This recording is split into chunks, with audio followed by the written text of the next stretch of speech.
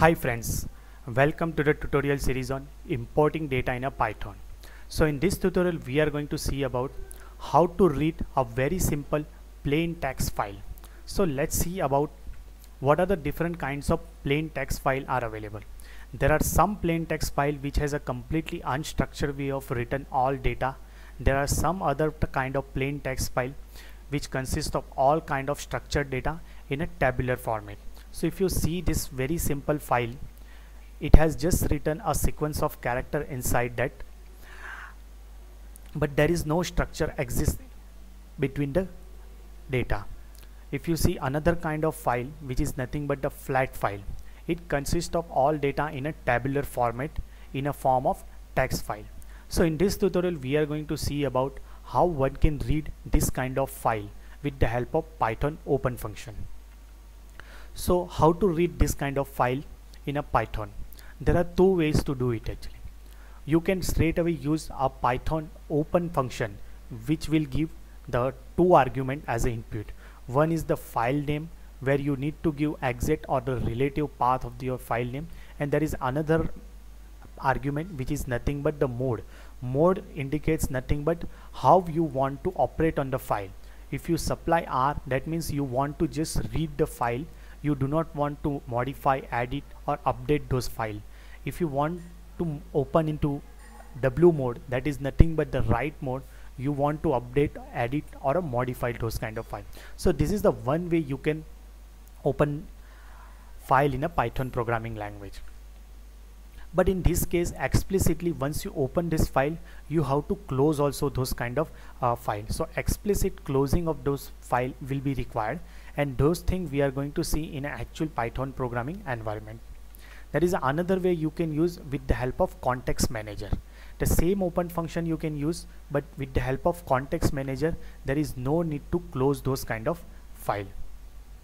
Now these are the two ways. Once you open this file, you will have a file variable. This is nothing but this file variable is directly pointing to the hard disk or a RAM where exactly your file has been resides. So let's dive into actual the coding part of the Python programming language, and we are going to read the same file. I have explicitly created this file. I am going to show you those file, and we will use this open function to read those file as a whole file or as a line by line reading with the help of context manager and without help of the context manager.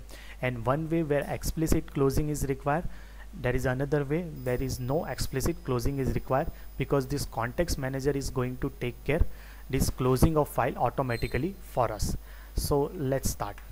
So I am going to use this spider ID, that is nothing but the part of Anaconda distribution, and we are going to write the whole our code in this importing data into python.py file.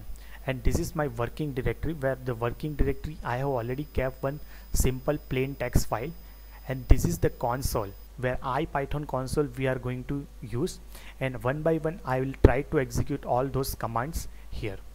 So let's see what this news.txt file contains. So if I open this news.txt file, it has just a sequence of written a character. So I have taken some stories from the internet and I have pasted it here. So there are total 7 lines are there, and it is situated at the same place where my Python program resides. So let's dive into coding part. So we are going to use this simple open function, and where we are going to supply first argument as a file name. So this is a news.txt, and another argument we are going to supply as a we want to read this file. That's why we are going to use the R mode. As this course is all about importing data, we are not going to modify or update the data. That's why we are opening this file into R mode, that is nothing but the read mode, and we will assign it to the file variable. Now to execute this part, you can straight away execute this whole file in this spider ID, or rather than you can just select it and put control enter. So it will just paste it here, and it will create this file variable for us. And this file variable is nothing but it is just pointing to your hard disk memory location where your exact news.txt file resides. Now we'll apply this file dot read function on the top of file variable, and let's just read it. Okay, so it has read the whole file for us. So the same file which we have just opened, why infrastructure is so expensive, a subway diagram of the major Roman road, so those things it has read and it has printed for us. So this is where one can read the file, but there is one command you can apply on the top of it to see whether file is actually closed or not.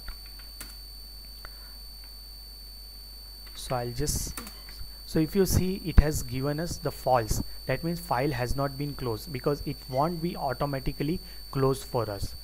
Now let's apply the file dot close function on the top of it, and then again recheck whether file has been closed or not.